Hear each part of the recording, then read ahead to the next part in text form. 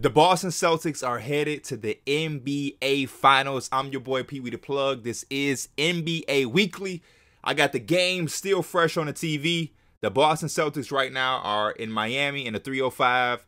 They're on the middle of the Heat's home court, celebrating right now in real time.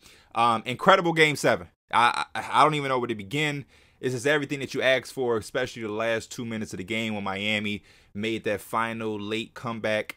Ton of emotions as a fan and as a viewer down the stretch with about, 21 seconds left. They're making a run, down 5. Max Strus hits the big 3. They're down 2, and it's like a movie. I think Marcus Smart to end the Celtics possession, he gets to the rim, he misses. They are pushing it in transition. Jimmy Butler now has the ball, and in this, I know hindsight is 20/20. Hindsight is always 20/20. It's always easy for guys like me, you, at home on the couch watching the game. It's always easy for us to say which they should have done or whatever. I really, really, really would have loved to have seen Jimmy Butler push that basketball to the rim and attack Al Horford while he's backpedaling on his heels, because there's no way in transition, head full of steam, coming downhill, there's no way that Al Horford can keep up with Jimmy Butler in that situation, in my personal opinion.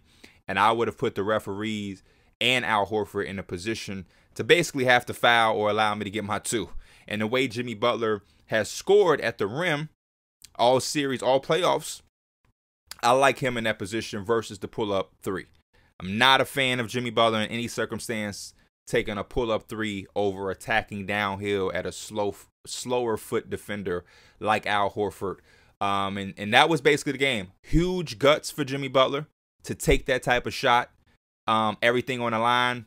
We're either winning it or we're going home. I'm living and dying with myself taking the shot. I tip my hat off to him for the guts and the courage, but I still would have preferred him to attack the basket and that bang-bang play. I have to start with that because that was like the height of emotions as a fan. We're all at home watching the game, and this is everything coming together. It felt like the Celtics had the game with about 2:30 left to go. The next thing you know, shots start falling for the Miami Heat. They're getting stops on the opposite end. You got Marcus Smart chucking up threes. You got Jaylen Brown offensive foul. I think Tatum had an offensive foul. A lot of stuff started lining up for the Miami Heat to have some miracle, magical run to either send this game into overtime or Jimmy Butler hitting that shot and they have the 1-point lead to, potentially go to the NBA Finals.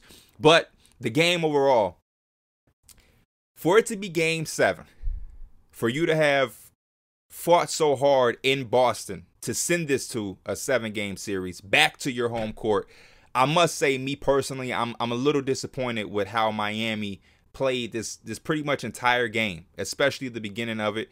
Obviously, they played phenomenal down the stretch in the last 2 or 3 minutes to really have that late game push to potentially win it with a Jimmy Butler transition 3. But to begin the game, they came out really, really like relaxed, lackadaisical, just no real fight, something that's not, usual for a Miami Heat type of team. If anything, the Heat are going to fight.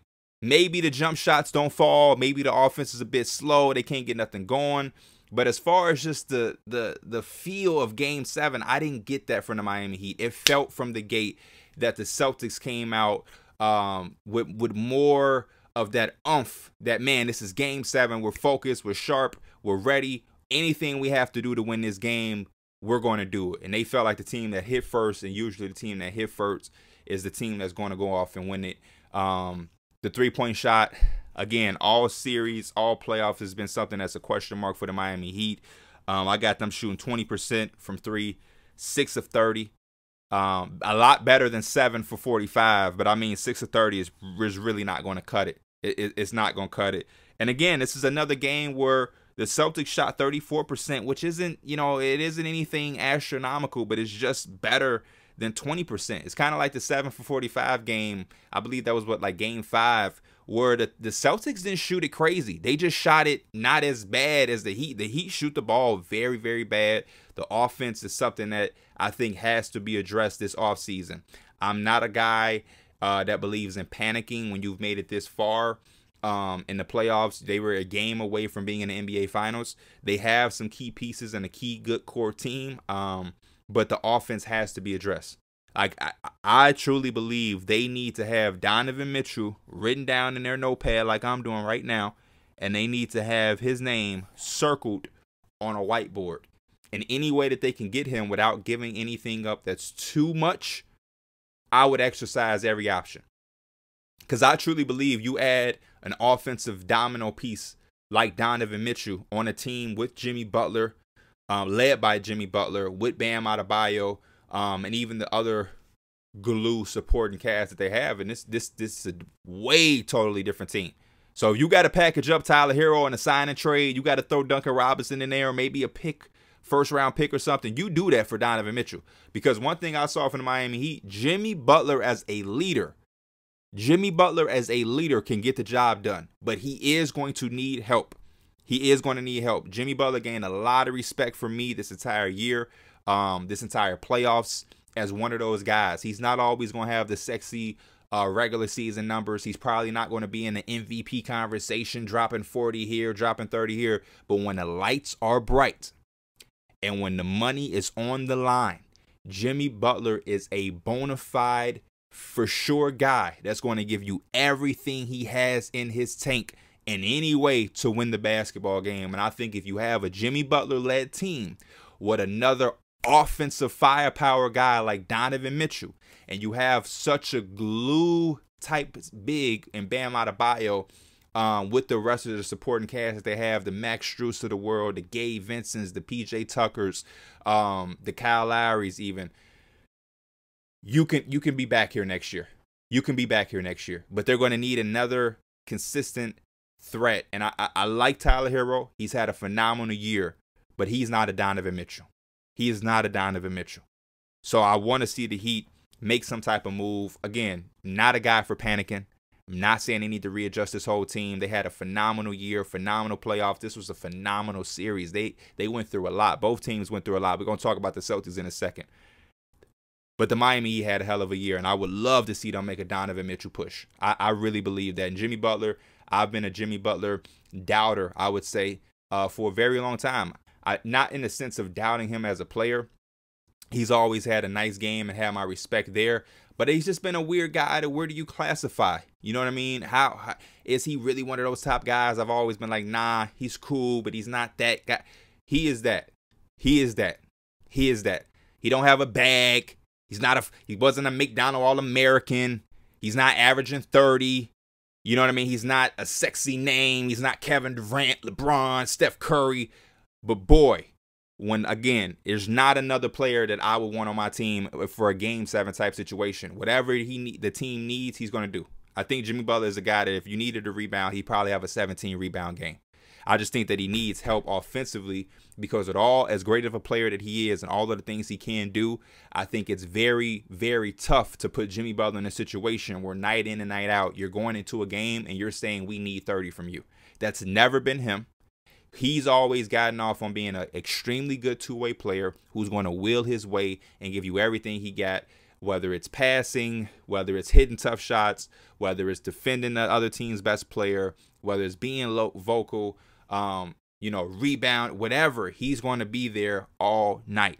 But being a 30-point scorer or being the go-to guy consistently night in, night out, always having to put up big offensive, his game isn't made for that. He's a mid-range guy, doesn't really flourish at the three-point shot. And when you think about all that it takes to guard the other team's best player, to initiate offense sometimes, to hit the glass, and then to create your own shot, the twos don't count as much as the threes. It's very draining. It's very draining. And certain times in the series, Jimmy Butler seemed extremely banged up, extremely exhausted.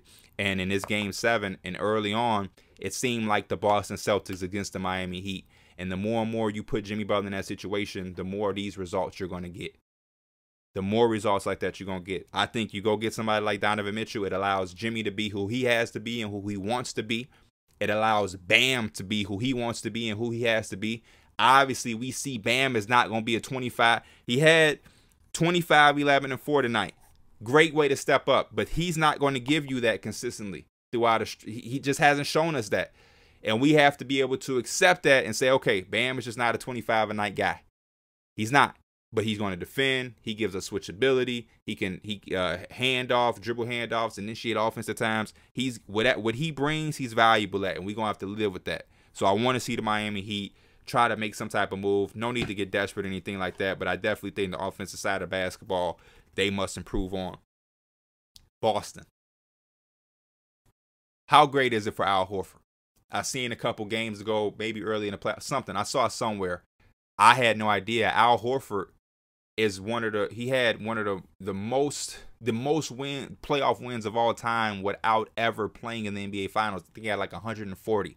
So for him to be a part of this Celtics team from the early stages when Jason Tatum was a rookie, right? And then that team kind of fell apart. Al Horford value kind of went down when he went out over there in Philadelphia. And they were supposed to have him with Joel. It didn't work. Him, Joel, Ben. It was just a mess. They gave him so much money that when you're not performing or when you don't fit and you're getting high value dollars, that is a recipe for disaster. That is a career killer. The same thing is like Russell Westbrook. Russell Westbrook is about to make $47 million next year, and he's in a situation that doesn't fit him and has him looking extremely bad. And then when you put on top of it the amount of money you're getting, it's a career killer. Nobody wants to touch that. John Wall in the situation he's in right now, nobody wants to touch that. And for Al Horford to be in that same situation in Philadelphia, find his way with OKC. They send guys to OKC to like clip you. Like, that's done. You know what I mean? Like, it only Chris Paul survived that, really, if we being honest. But we saw it happen with Melo. That's like we saw they got Kemba and cut him, let him go to the Knicks. Like, that's not good when you end up in OKC as a high-valued, high-salary player. That's like, oh, he ain't on nothing. They'll take him for a first-round pick and just let him chill on their roster. He's barely going to play. Whatever. He really rehabilitated himself, got healthy, found his way back to the Boston Celtics, and became one of the most valuable players all playoffs. And this is the team that has Jaylen Brown, Jason Tatum, Marcus Smart, and right now I'm talking about Al Horford. He's played phenomenal. When you think about the Brooklyn Nets series, the defense they played, he was a big part of that. The defense with Greek Freak, he was a big part of that. The big-time shots he's hit, countless threes and clutch daggers he's hit. He's been phenomenal. So that was great to see the team rush to him when the clock ran out. I was in a party. My homie Kyron was like, man, they running up to Al Horford, jumping around like he had 40. Like, he that guy. And I had to explain to him, this guy has the most wins in playoff history without a finals appearance. It's a big deal. Jason Tatum.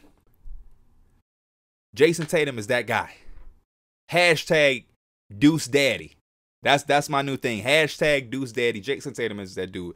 26, 10, and 6. I love the evolution that we've been able to see, the maturity of his game grow. This is a dude who's been a bucket since Chaminade.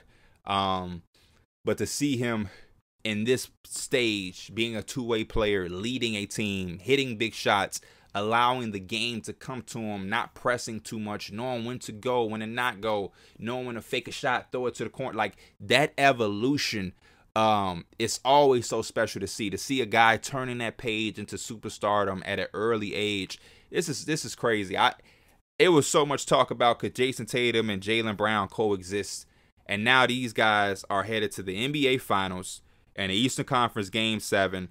Jaylen Brown gives you 24, 6, and 6. And Jason Tatum gives you 26, 10, and 6. Jason Tatum, I'm looking at his profile right now. I just want to know for a fact, I'm fact checking real quick. On my channel, I like to fact check. Jason Tatum is 24 years old. His birthday is 2 days before mine. I'm March 5th. He's March 3rd. So he just turned 24 not too long ago, right? That makes me believe Jaylen Brown is 25. He came in the year before Jason Tatum, I believe. 25 years old. These guys are 25 and 24. Wing tandem. We see how big and important the wing position has become in today's NBA. They're headed to the championship at 24 and 25. And they have guys like Marcus Smart, who is what? Marcus Smart is probably my age, 27, 28. Marcus Smart is 28 years old. It's just scary. It's just scary. I don't know what's going to happen in the NBA Finals. I think the Golden State Warriors are probably going to be the favorites. But when you look at 24 and 25 as your two superstar and star tandem, you look at a supreme glue / role player, heart and soul, Marcus Smart at 28. And then you look at the Grant Williams of the world, the Robert Williams, the ability to plug in the Al Horfords, the Derek Whites. This is phenomenal. I love the direction that they're going. I'm so happy that they made the championship over the Heat, just because I feel like they're a better matchup for the Golden State Warriors. The defense that they played all playoffs. This is a phenomenal historic run. You don't even take in consideration how old they are. You add in the fact that their ages, right? And then you take the run that they had. I've never seen Kevin Durant play the way he played this year in the playoffs. It's not because Kevin Durant is old. It ain't because Kevin Durant was dealing with an injury. It's because the Boston Celtics defense was that damn good. Then after that, they have to go and match up with the guy that everybody is saying the consistent best player in the game right now. The most dominant players are Shaquille O'Neal, Giannis Antetokounmpo, and granted the Bucks didn't have Chris Middleton. He makes the series totally different, but that's out of the Boston Celtics' control. And they play phenomenal defense on Giannis. Giannis, being who he is, the best player in the game, made things happen. He made it close. He gave him all he could handle. But when you look at it statistically, he never shot the ball great. He didn't look his best. And the Bucks fought very hard and took him to 6. But the Boston Celtics locked that ass up. Jimmy Butler and the Miami Heat gave him all that they had in this series. Just that will. Jimmy Butler really came. But you see, man, you see in certain games, the Boston Celtics made the Miami Heat look extremely silly. This is like a crazy series that if you look at it from box score and numbers, it's like, damn, this game really went 7. When you see some of the wins the Celtics had, it's like, this really went 7. And I'm excited. I'm super excited because I look at Jason Tatum. All of these guys are totally different players, but role in the organization. I look at Jason Tatum as the face. He's the guy that's most likely on this Boston Celtic team that will win the MVP. His jersey's going to be sold. He might retire as a Celtic. You know what I mean? He's the guy that probably will have his jersey up in the rafters as number 0. He's your Steph Curry. Jaylen Brown is his sidekick. It's his Robin to the Batman.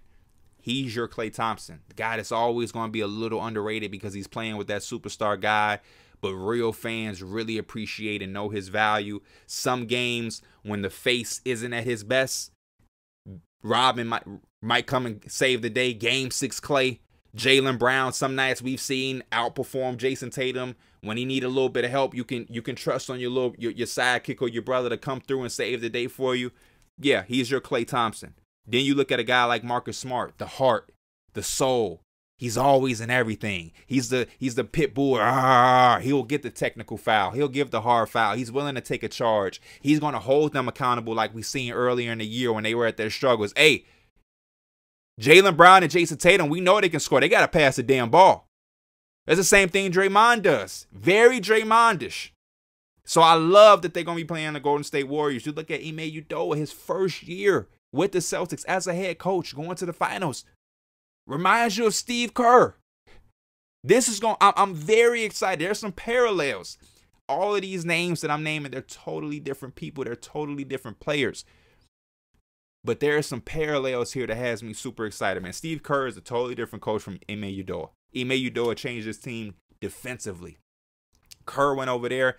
They do their thing defensively. Got to give Golden State their credit defensively. But he changed them offensively. When you look at how they played with Mark Jackson versus Steve, the offense was different. So Steph is obviously different from Tatum. Tatum is a 6'8" wing who has a bag and is doing step backs and mid-range. Curry changed the game with a 3-point shot. Totally different. Klay is a marksman. Jaylen Brown is getting his own shots and defend. You know what I mean?